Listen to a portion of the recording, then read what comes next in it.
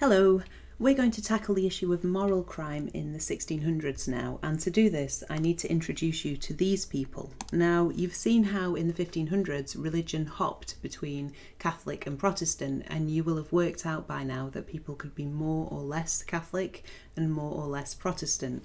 Now, these are the Puritans, and they're what we would call radical or extreme Protestants. They're about as Protestant as it is possible to be. And they're growing in numbers from about the end of the 1500s, but they don't have a lot of freedom. So in 1620, for example, a group of them moved to America in the pursuit of more religious freedom and end up becoming the Pilgrim Fathers in American history. But they do grow in political power during the 1600s, and that's because partly of an event called the English Civil Wars.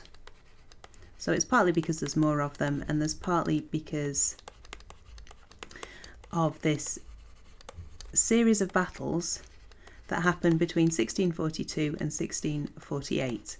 And these take place between the king at the time, whose name is Charles I, he's a Stuart, son of James I, and Parliament, who has been increasingly disagreeing with him about the way that he runs the country.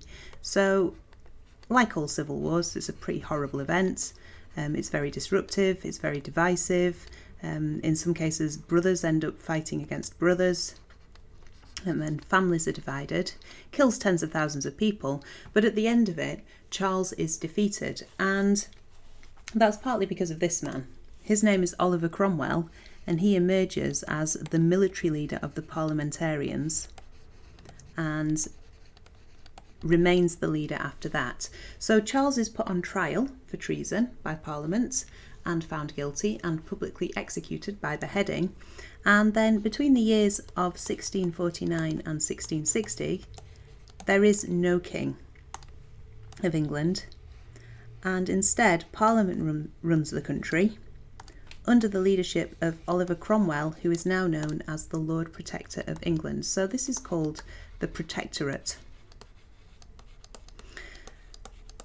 And Cromwell and a lot of MPs, a lot of members of Parliament, are Puritan, which means that the Puritans go from controlling Parliament in the 1640s to controlling the whole country in the 1650s. And a lot of the laws that they introduce reflect their beliefs. Now, to the Puritans, they believe that people should follow the law of the Bible very closely. And they also believe that people should try to keep their minds on the next life and going to heaven and what's going to happen to them in eternity, and not to get distracted by all the fun and interesting things that you might be able to do in the world. So they believe that people should be godly and not worldly. But this means that a lot of behaviours that were considered really quite normal at the time, like drinking and dancing and gambling and swearing and sex outside of marriage, are considered to be a sin by the Puritans. I think in their defence, because they get a bad rap to the Puritans, and if you look at how I've drawn them here, I've drawn them really looking quite strict and quite stern. At this point, England has been controlled by a combination of religion and law, firstly by the Roman Catholic Church, then by the kings and queens of the 1500s. So that's something that has been happening anyway, and they're also genuinely concerned with saving people's souls and saving people from behaviour that might lead them into hell. So I think that's something that needs to be borne in mind with this. But basically, they introduce a lot of laws to ensure that people are living really, really holy lives, and they get rid of a lot of things that people considered to be quite normal and really enjoyed. So, for example, they strengthen and really enforce a lot of existing laws about drunkenness and swearing. They also ban horse racing, bear baiting and cockerel fighting, not because they're cruel, although things like bear baiting were certainly very cruel, but because people enjoyed them too much, and it was too much of a distraction from God. And also because if people are getting together in big crowds, then they might end up getting drunk, they might end up gambling and committing other sins. They also, in 1642, ban all the theatres in London, because again, big groups of people might lead to immorality, and also because it's too enjoyable. It keeps people's minds on this life too much and not the next.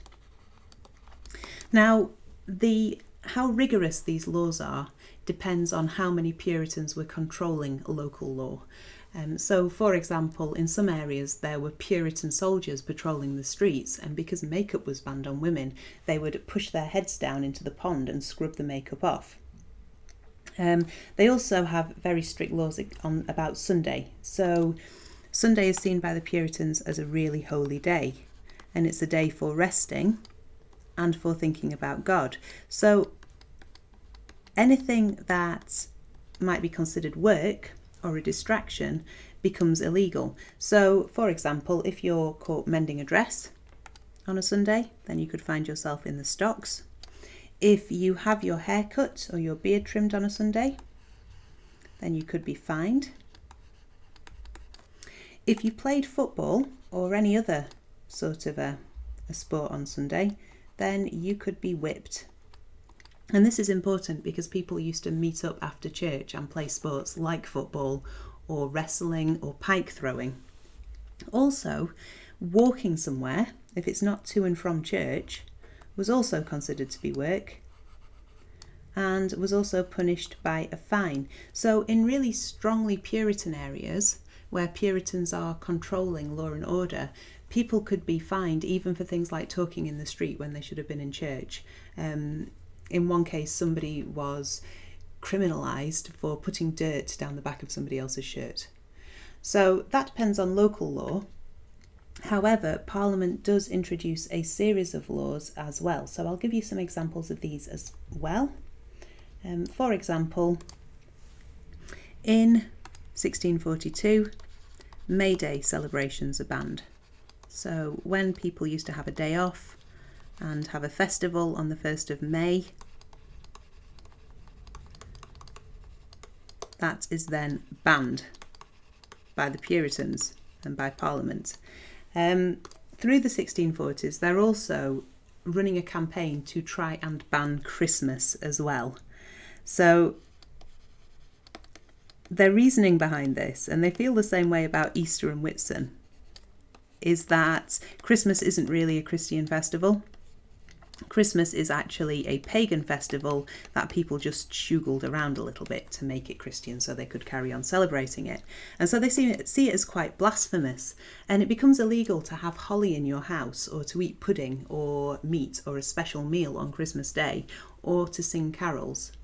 And instead, to make up for losing Christmas, they introduce a new holiday, which is on the second Tuesday of every month. The problem is, it's non-religious, but it's really for people to fast and not eat anything and think about God. So they don't consider it to be an adequate substitute, really. I'm not sure how very strongly this was, how successful this was, really. They expected shopkeepers to stay open on Christmas Day, for example, and shopkeepers just refused and closed their shops anyway. There are reports from 1654 that Christmas celebrations lasted for a week. So I'm not sure how much it worked and whether they could get people to go along with it, but they are certainly passing laws to try. Now in 1650, they passed laws to make adultery and swearing illegal. Swearing, you could be punished by a fine, but if you repeat offended and you continued to swear after this, you could end up being thrown into prison. Adultery, on the other hand, is made a crime that is punishable by death. So if you cheated on your husband or wife, you could find yourself being hanged. In 1653, they ban weddings in church. So that's 1650 there. Because that's not what churches are for. Churches are for worshipping God. but they do then repeal that and get rid of it, get rid of that law in 1657. Also in 1657, it becomes illegal for pubs to have gambling. Sorry, 1657, I'll write it there instead. And it's illegal to have gambling or music even in alehouses. And actually, under the Puritans, an awful lot of alehouses are closed down anyway, because people should not be getting drunk. So you can see how many laws the Puritans are introducing and enforcing in terms of people's behaviour. Now, they do also allow people more freedom in some ways. So although you can't be a Catholic under the Puritans, they do get rid of the crime of recusancy, which is not going to church. And people do have freedom to, so decriminalise, that means it's made not criminal. So people do have the freedom to explore their own religious beliefs and find new ways of worshipping, and more freedom than they had before. But overall, the Puritans' laws are really not at all popular in England. And when Cromwell dies, there are reports that say it was the joyfulest funeral I ever saw. After Cromwell's death, they bring back Charles I's son in 1660, and he immediately brings back all the things that the Puritans had banned and is loved by the people of England for it. So these changes aren't long lasting, but they're certainly very significant in the 1640s and 50s.